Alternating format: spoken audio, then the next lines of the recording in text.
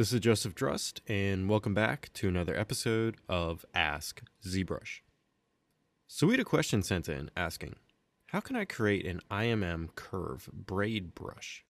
So to start off, I just have ZBrush Startup, and I just have a polysphere loaded in here. And the question is asking about how to create a IMM brush that is a braid. So making a piece of geometry that looks like a braid for, say, hairstyles or rope, and then convert it to a curve brush so you can apply it to your model. So the first thing I want to do is go over to the tool palette over here, and I'm just going to click on this Polymesh 3D star here, and then click again to open up the quick pick menu here. And then in here I'm going to select the Cylinder3D object, so select that primitive there. I'm going to turn on my polyframes, and then I'm going to open up my Initialize tab here.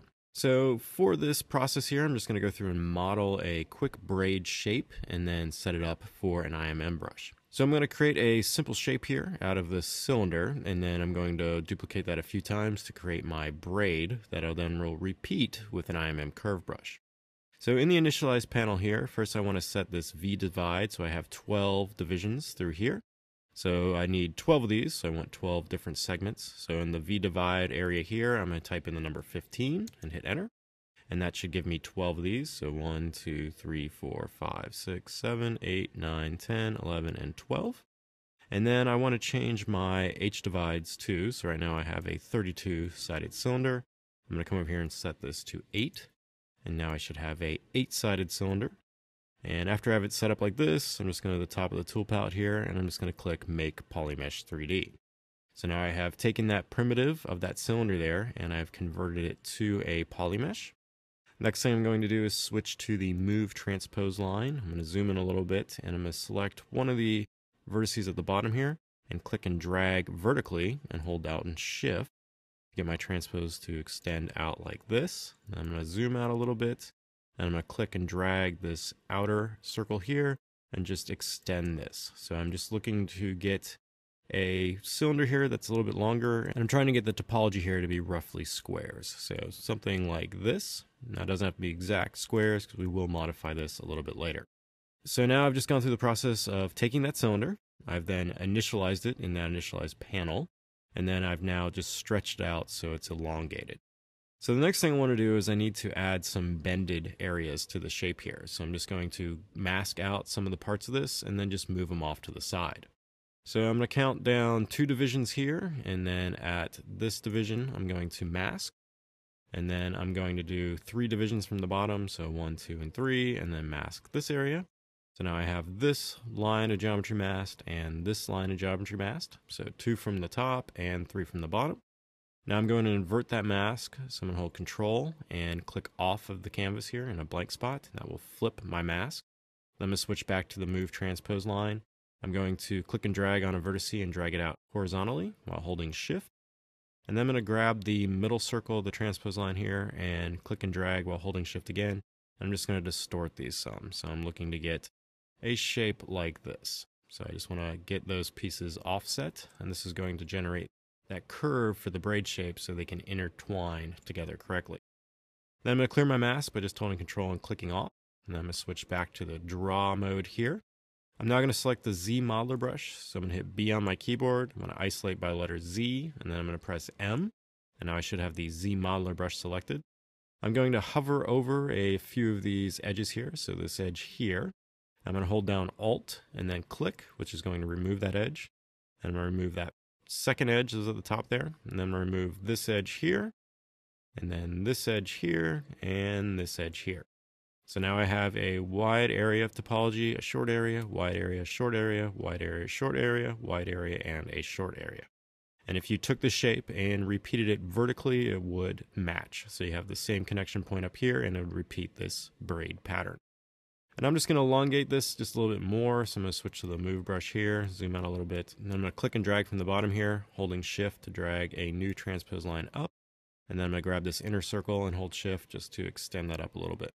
So getting my braid a little bit elongated. And so now I should have something like this. Now I just want to rotate to the side. So I'm just going to rotate my model and hold down Shift. Now I'll lock it into a position like so. Now I'm going to switch back to the draw mode here. And I'm just going to mask out a few more points. So I want to mask each area right after the long section of geometry. So I want to mask this line, this line, this line, and this line. So I'm just going to hold Control and drag out and apply one mask, Control and drag out second mask, Control and drag out third mask, and Control and drag out fourth mask. Now I want to invert the mask, so holding Control and clicking off the canvas. That should flip that. I'm going to switch back to the Move Transpose line.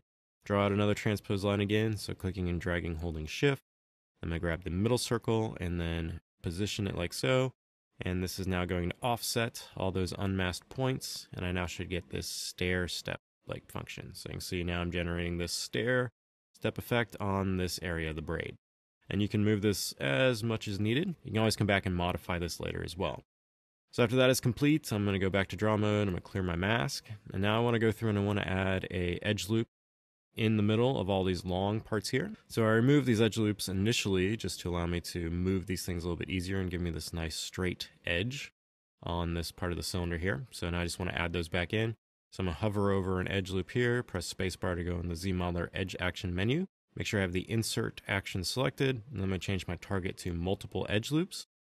And now I'm just going to click on one of these edge loops here and just drag, but I want to make sure I drag so only one loop is being established. And this is going to put that loop directly in the middle of those two outer edges. I'm going to repeat that process here, here, and here. And then I'm going to clear any mask that's on my model, and I'm going to hit Control W just to give that entire piece a new polygroup. So now I've just made this single piece of geometry here. So I've taken that cylinder and modified it. This is what it looks like from one side, and then from the front, it looks like this. So now that I have this shape created, I can now move this, and it will generate the rest of the braid. So I'm going to switch back to the Move Transpose line here. I'm going to draw another transpose line out from the bottom. So clicking on a vertice, holding Shift, and dragging up. That's going to get it positioned like this. And now I want to duplicate this. So if you have a subtool that contains no subdivisions, you can use this process of being in transpose move mode, and then you can come across this middle circle here. And as you click on this circle, if you hold down Control and then click, this is going to duplicate the mesh. So you can see here that unmasked part has now been duplicated. Now while I'm doing this, I can hold down Shift and this will lock it into that axis. And what I want to do is I want to extend this up to give me a gap in between. So you can see this is the original position, and I want to skip this area, and I want to position it to here. So you can see now I'm getting this kind of braid twine effect on the mesh. And after I have this positioned, I want to now just repeat that one more time. So I'm going to press 1 on my keyboard, and this will repeat the last stroke that I just did, which was that copy or clone. So pressing 1 again will just repeat that.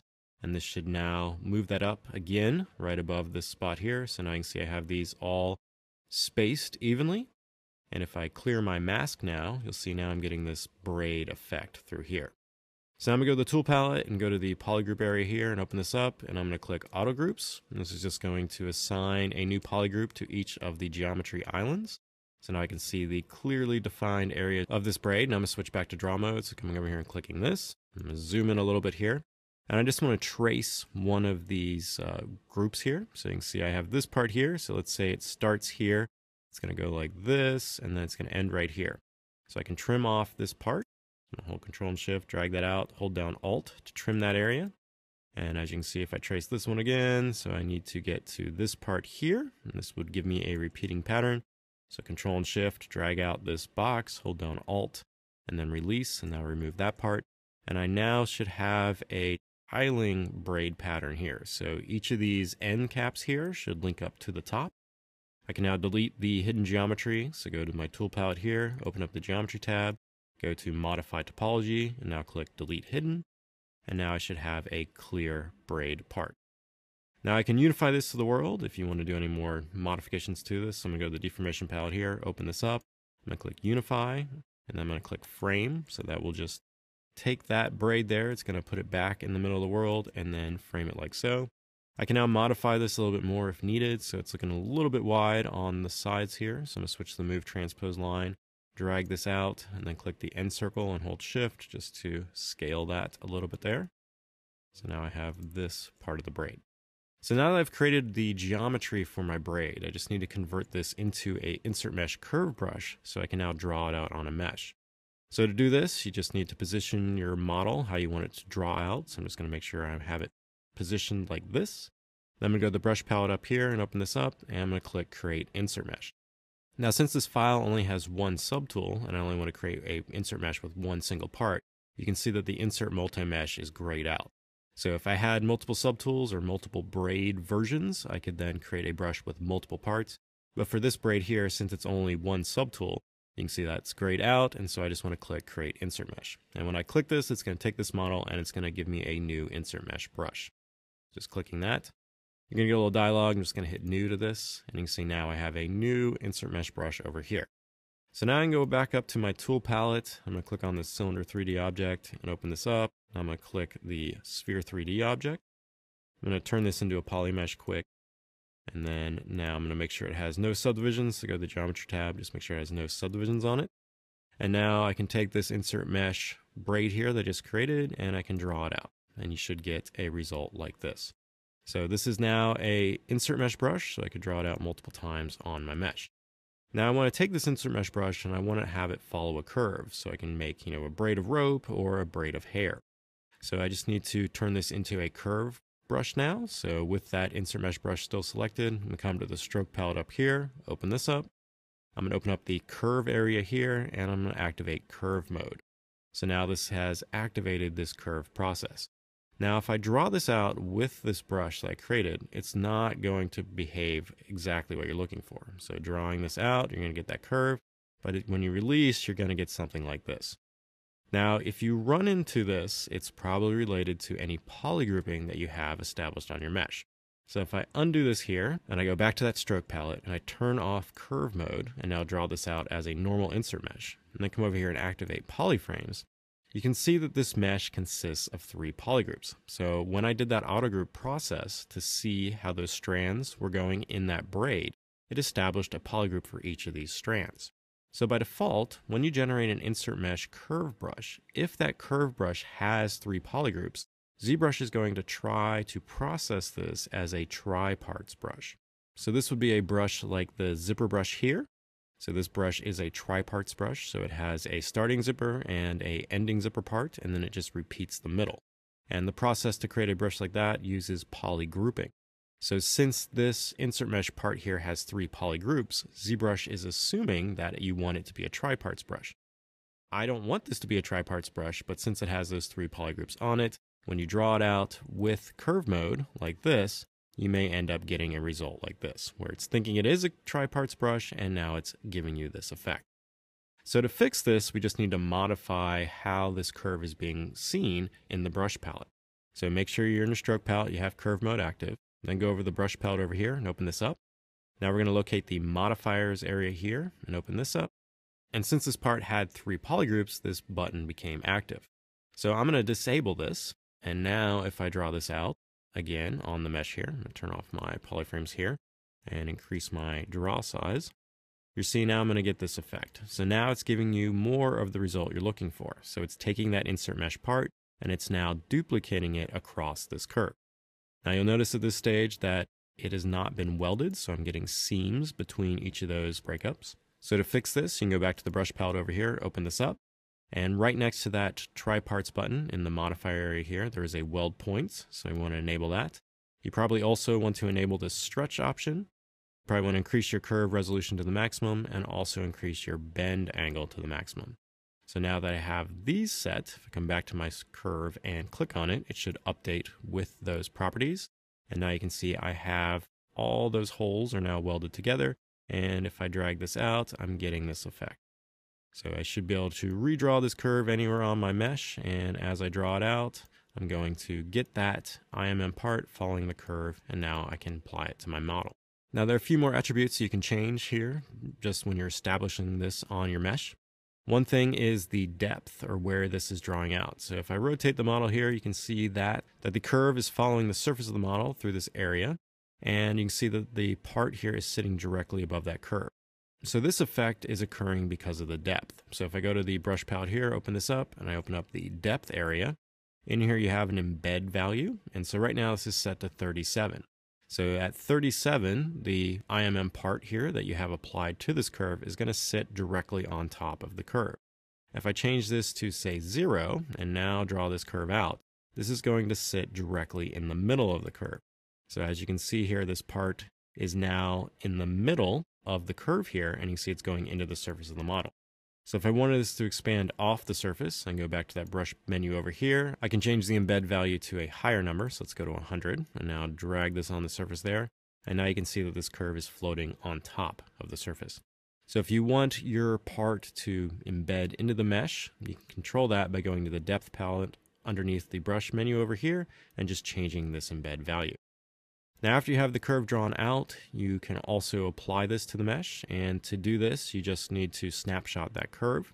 So the button to control this lives in the stroke palette here, and if you open up the curve functions area, in here you have a snapshot. This is also hotkeyed to the number 5. So if you press 5 on your keyboard, it's going to lock that curve in, and it's going to allow you to draw another one, and then you can press 5, lock that one in, draw another one, press 5, and you can just keep drawing curves out across your mesh. Now if you don't press 5, you're going to be able to modify the curve. So if I can come across the curve here, and I can modify this after I draw it out, and you can even extend it. So if you move your mouse near one of the endpoints of the curve, you're going to get this little red line, and this is going to allow you to extend the last curve you drew. So you can see I can extend that out. And then so that will allow you to modify that a little bit after you have it drawn out, and then once you're happy with it, you can press 5 and then draw out another one.